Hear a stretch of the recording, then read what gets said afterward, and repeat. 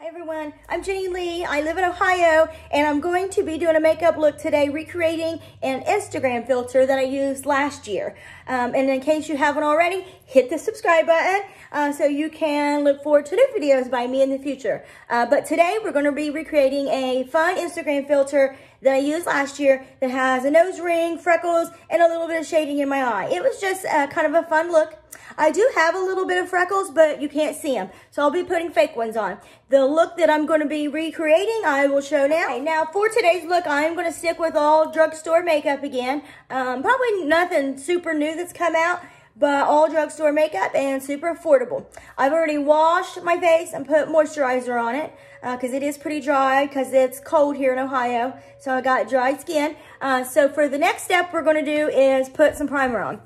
Now, because it's winter, I get a little bit of redness here, here, and here. So I'm going to use a color correcting primer. This one's by Maybelline Master Prime, and we're going to use the green tint because it will cancel out the red on my face. So I am going to apply this first with my finger. For the next step, I want to smooth everything out just a little bit more because I want to get that Instagram filter look. So for the smoothing, I'm going to use one of my favorites, and it's also by Maybelline, and it is the Baby Skin. So I'm going to put, it's the Instant Pore Eraser, Baby Skin, and I'm going to put that just where I have pores and wrinkles so that it smooths everything out and I can get that filter look. So I'm going to apply this with my, now that I have all the primer on, I want to cancel out my dark circles. So I am going to use a color correcting concealer, and this one's by e.l.f. Boom, there it is. And I'm going to use the peach shade, and I'm going to put that under my circles, through here where my fine lines are, and kind of neutralize all the darkness that I have. So I will be right back with that, and I'm going to use my beauty blender. Now I had the color correcting concealer on, and you can see that alone has already evened out my skin a lot. So I don't think I'm going to use any other concealers because just with the full coverage makeup and the color correcting concealer, it should be fine. So for the next step, I am going to be using my foundation. This one's by L'Oreal, and this is the Infallible Total Cover. Do want a full coverage if we want to get that filter look. For this, I will be using my beauty blender. So I'm going to put all this on, and then I shall return it back. Now I have all the foundation on, and you can see that gave me a nice clean, clear slate to be putting on my makeup and having fun with this. Now the next step will be my powder. For that one, I'm going to use the one I usually use, and it is by Rimmel, the Stay Matte. I've been using it so long, I've even dropped it, and I still use it. So I'm going to put this everywhere so that I don't get oily in spots, and just to even give me a little bit more coverage and cleanness to the face so that I get that filter look. So I'm going to put this on with this brush, and then I shall return all the powder on. See? Even better. So for the next step, because I am recreating a filter, I do want to do some contouring. So I'm going to use my favorite contour that I have right now until I can find all the other ones that are packed away. And it is the one by Wet n Wild. It is the bronzer. And this shade that I'm using today is Palm Beach Ready. It's not my favorite because it's got a little bit of shimmer to it. I would rather have matte, but since it's packed away, this is what I'm going to use. And I'm pretty sure for at least the picture part of it, it'll be just fine. So I'm going to contour here to slim my face down, and a little bit in here, even though again in that original picture there wasn't a lot of contouring, but I still want to give it that filter look. So, and then a little bit up here, and then I'm going to thin out my nose. And then I shall return and show you what that looks like. Now I have the contour on. That's how I do it. If you can see it in person, it is a little bit more shimmery than what I would like, but again, for an Instagram filter picture, it'll be just fine. So I am going to blend it out again with my brush and probably add a little bit of the Stay Matte just to make it blend a little bit more. And then I'll show you what that completed look looks like. All blended out. I still left it a little bit more darker than I would if I was going somewhere, but because we're doing a picture, it'll all come together when we're done. So for the next step, I'm going to do my eyebrows. In that original picture, they weren't super thick or anything special. So I just want to fill them in a little bit so that they're not so sparse and crooked as they are now. And for that today, I'm going to use a different one that I've been using. This one is by L'Oreal, and it is the Brow Stylist. Boost and Set. Boom. I like this one again because it's already got a brush and it's got the colored gel. And this one's pretty light, so it won't be as dark and stark up against my pale face. So I'm going to put this on, and then I shall return with that. Now, I have the eyebrows done. You can see they're just kind of natural and a little bit of light color so that they're not real stark and crazy, but enough to where I get that filter look. So for the next step, I'm going to do my eyeshadow. In the original picture, it was like a brown, just kind of in the corners and a light color on the lid, and that's all I'm going to do today. So for that shadow, I'm going to use one of my favorite drugstore brands, Wet n Wild, and this one is the Naked Truth. This one's a really nice one to take if you're traveling because it's teeny weeny and it's got everything that I would need. So we're going to start with that. Now I'm not going to use a primer or anything because I'm not going anywhere, so I don't need this to last all day. So I'm going to start with where I always start and putting a light color right there in the corners and at the top of my eye, right below my brow. For that one, I'm going to use, I can't even tell what it's called, but this one right here. So I'm going to put that one on. So now I have on the corners, the shadow on the corners. It is a little bit too shimmery for me to put up here for the look that I'm going for today. So for right underneath my brow, I'm actually going to use this one right here. It's matte and it's light. And I'm just going to put a little bit right underneath my brows to draw a little bit of attention there. Now I have that one on. Now for the lids. That was also a light matte color. So I'm going to use this one again. And I'm just going to apply it right here on my lids. And I'm going to use my fingers again. For these looks, I usually, except for when I go in the corner, I just use my fingers. So I'm going to put that matte right there on the lids. And we will see how that looks. Okay, I'm back. This is the light color right there on my lids. See, just a little bit.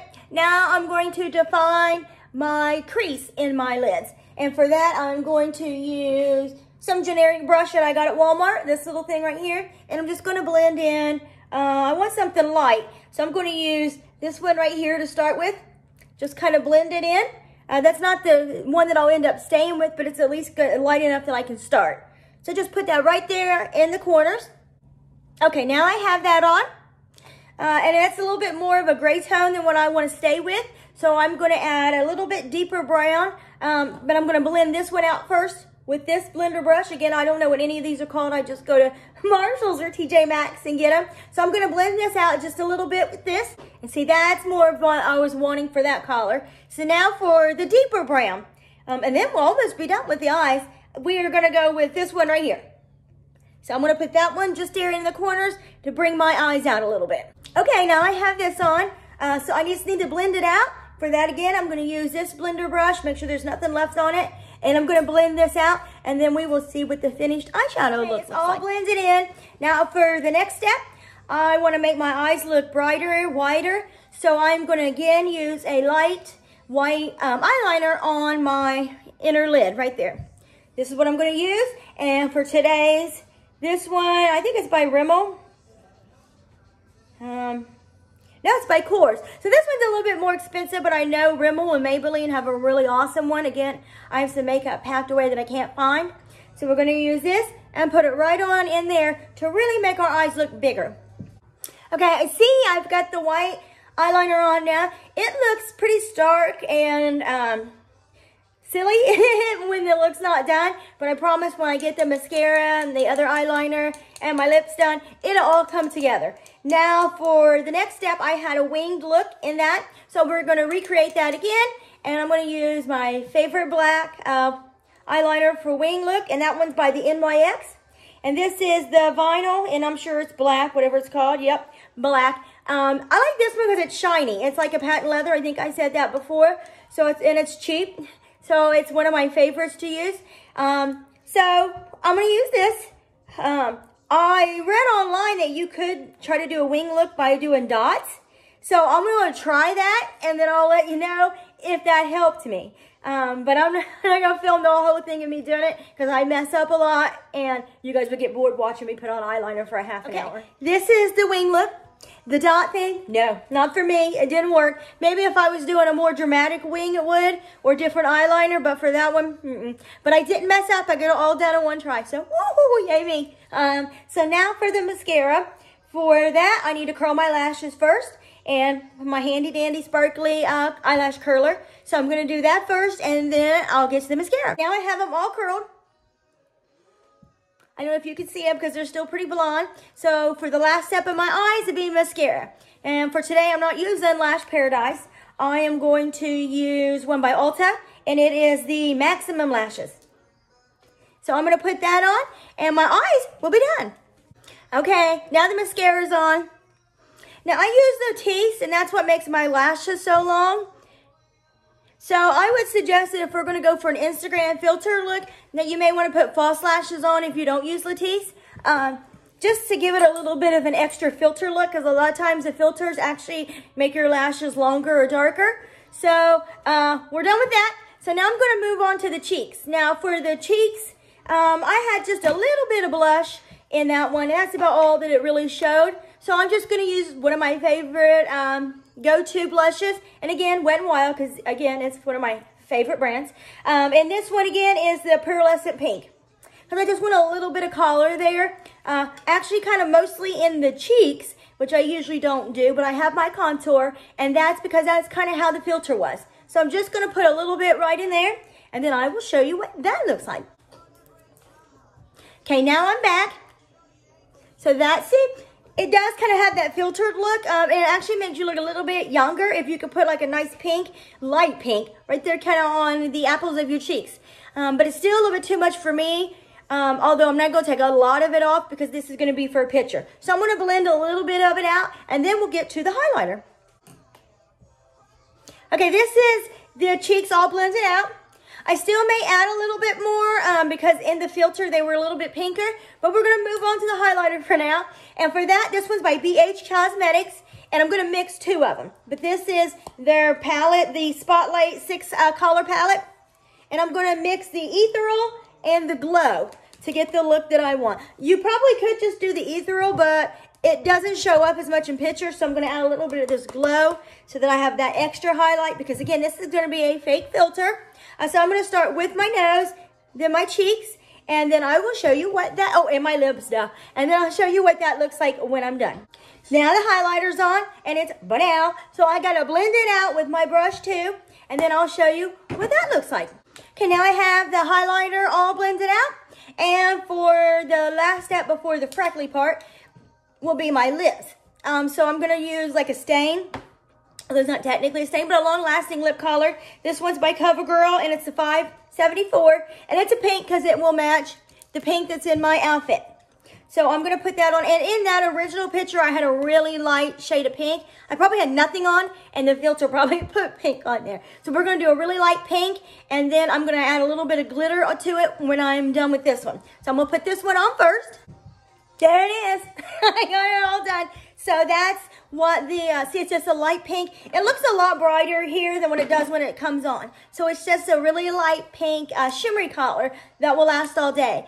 It is very drying though, so I always put a top coat or gloss on top of it. And today we're going to be using another one by Wet n Wild. Again, it's one of my favorites. And this one I think was a holiday collection, but it is a lip gloss and it's rose quartz. I love this one. So I'm going to put this one on, and then we'll be moving on to the last step, which is the freckles.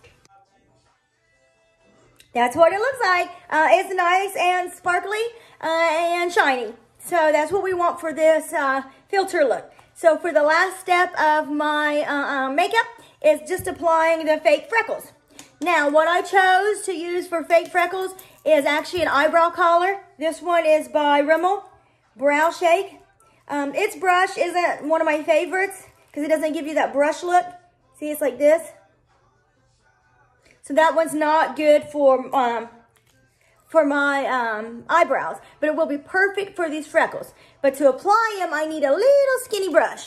So I'm going to use this one right here, and then I'm going to try to make them look as natural as I can. And the filter, I had them all over my nose and down here, and that's what we're going to be going for today. So we'll see how that turns out. Okay, now I have the fake freckles on.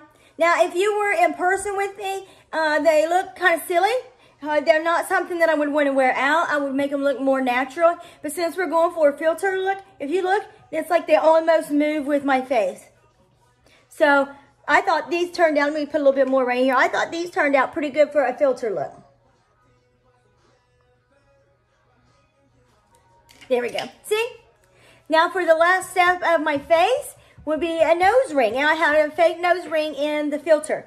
Now, I don't have a nose ring, and I'm probably not going to get any, but what I do have is a toe ring. And of course, it's Disney, because, you know, that's my crap right there, is Disney. These are my little Disney ears. So I'm going to use a Disney toe ring that has my birthstone, a little white crystal, and I'm going to put that on my nose. I think there was a gold one in the picture, but, you know, we make do with what we have. But the toe ring's perfect for this look because, look, it goes opens and closes. You could get something, if you really wanted to recreate this and wear this out, you could get a little toe ring that maybe didn't have a Disney character on it at Walmart for like $4. So, or if you want to just recreate it for the picture, you could go get this. But that is a good way to fake a nose ring, a toe ring. So I'm going to put that on, and then I will show you what that looks like.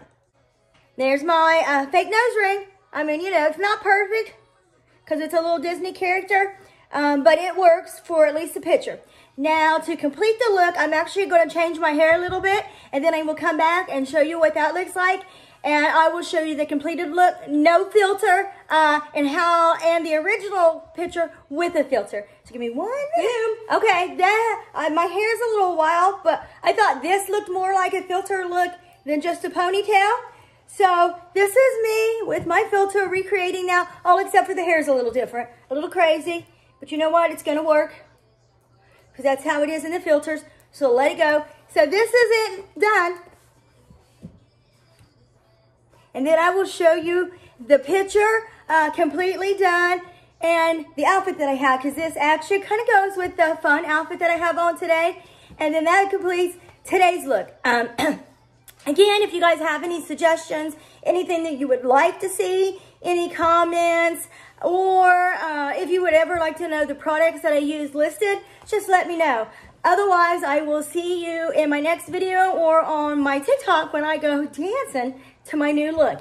Otherwise, you guys have an amazing rest of the week, and I will see you guys later.